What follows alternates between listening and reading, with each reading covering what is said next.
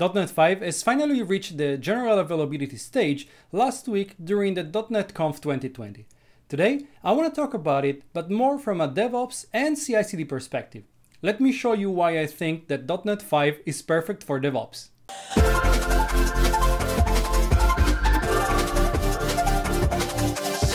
Hi everybody and welcome back to CoderDave.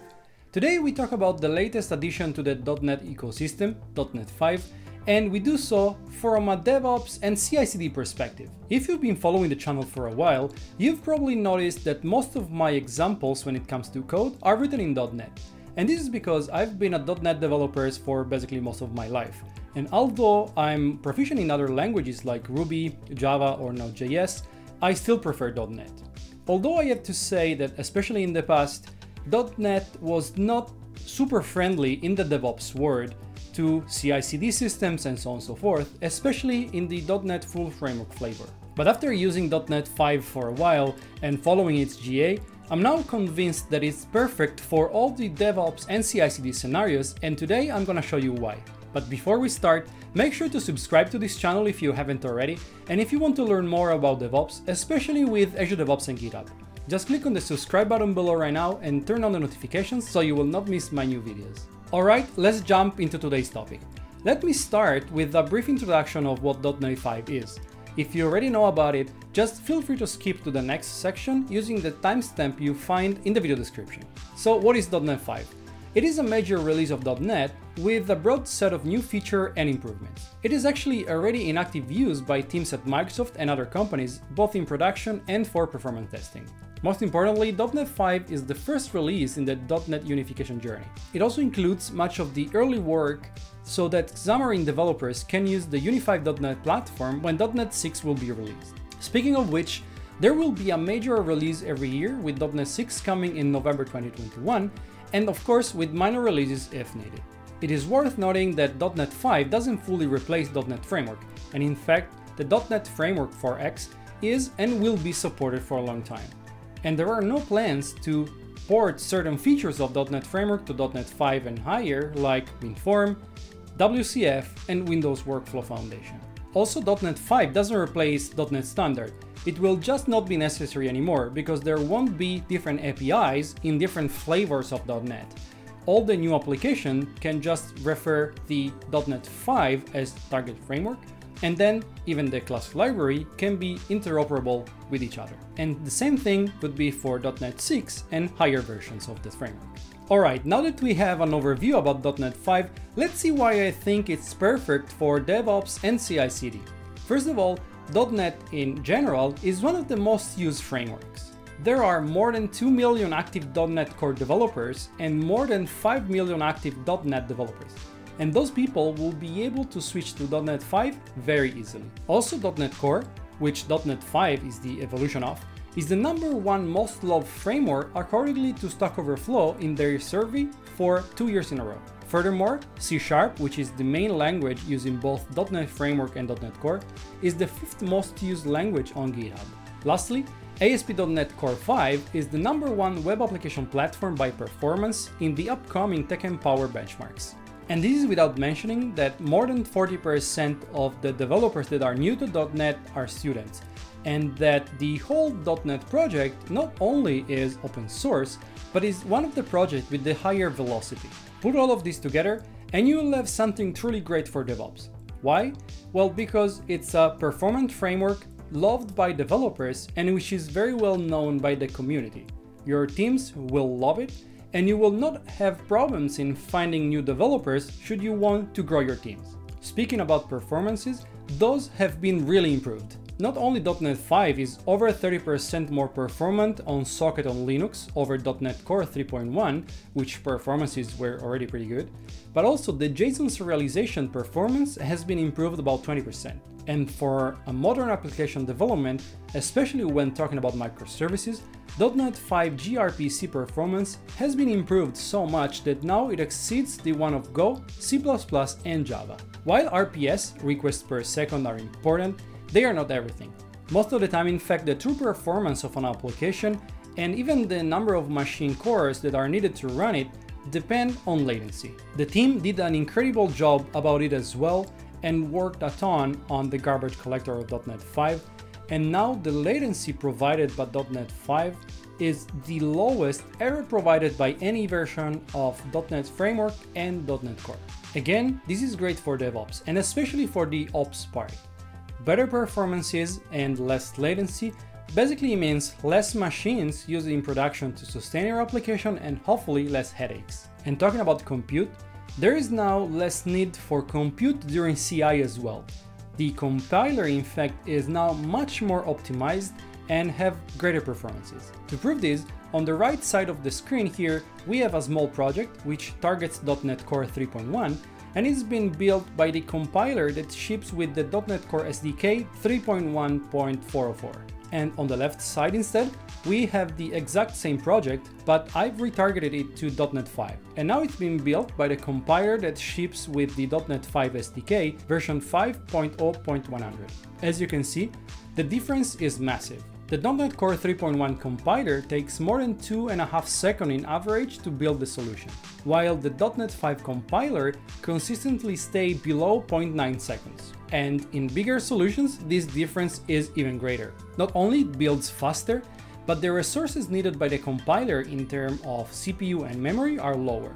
I think we can all agree that the team did a fantastic job here. Before we move on to even more CI/CD benefits, hit the like button below if you're enjoying this video or you find it insightful. It will help the channel growing and would mean the world to me. Let's stay in the CI/CD territory and let's talk about containers. Containers are of course one of the most important cloud trends, and the .NET team has significantly invested in them. There are a ton of new features and optimization even in the lower level of .NET 5 that makes it perfect for running in a container.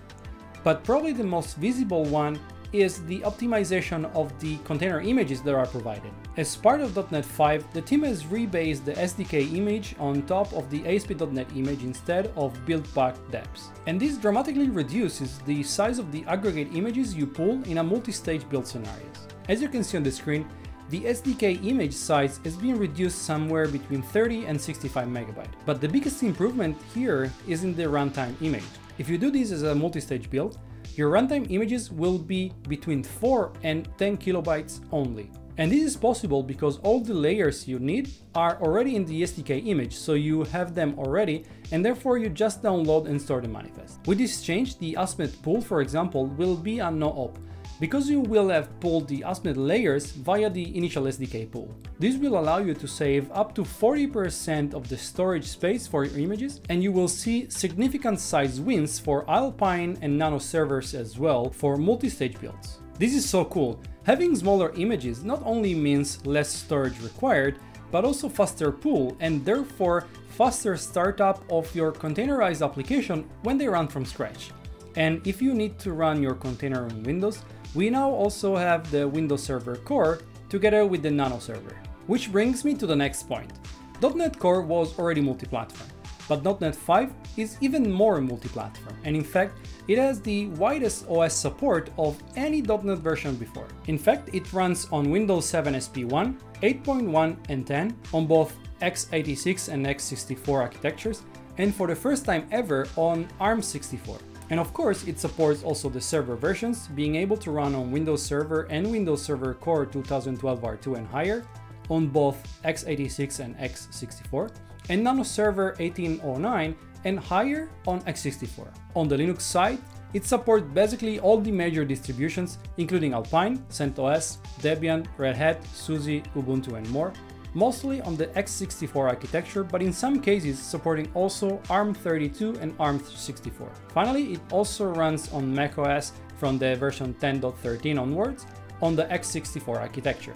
This translates to being able to build a .NET 5 application on virtually any CI agent, whether it's self-hosted or hosted, Windows or Linux, physical or virtual, you name it. And also, you'll be able to deploy your application on any of the above mentioned platforms for a total flexibility. From a DevOps standpoint, it also means that you and your team will be able to choose the platform you like best and you're more familiar with, and also that gives you more performances and reliability. Also, .NET 5 is already available in both Azure Pipelines and GitHub Actions, so you will be able to build your application with no problem. Stay tuned, because soon I will have a video explaining how to set up the CI system for .NET 5 in the two CI platforms. Finally, and still talking about CI/CD, one of my favorite features, single file applications. Single file applications are built and deployed as a single file, in which the application and all its dependencies are all included within that file. Even though single files application were already a thing in .NET Core, their behavior is completely different. In .NET Core 3.1, in fact, all the application and dependencies were packed into a single file for deployment, but then when executing them, that file needed to be unzipped basically, and all the dependency read from there. For .NET 5 instead, all the dependencies are read directly into memory from within that file with no performance penalty. This is a big improvement. You can create a single file application using either the command line or tools like Visual Studio. And you can also configure the single file publishing directly in the project file. Remember that in .NET 5, single file apps can be either framework dependent or self-contained. Framework dependent single file apps can be very small by relying on a globally installed .NET runtime on the destination platform. Self-contained single file apps instead are larger due to carrying the runtime, but do not require installation of the .NET runtime as an pre-step and will just work as a result. Why single file applications are great for DevOps?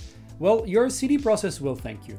Having to deploy and publish just a single file not only is faster, but also has less latency than multiple files. And also the management of that is much easier. If you're thinking, well, I can do the same with a zip file, remember that in .NET 5, single file applications don't need to be unzipped, so it's not actually the same. So to recap, why is .NET 5 great for DevOps? The momentum of the .NET framework and ecosystem is great, and the team worked a lot on performance improvement. .NET 5 is the most performant .NET ever. It is also great for CI/CD because of single file applications, smaller container images, and super fast build time. Finally, it is truly multi-platform, being able to run on Windows, Linux, and macOS, on the x86, x64, ARM32, and ARM64 architectures. Alright, that's it for today.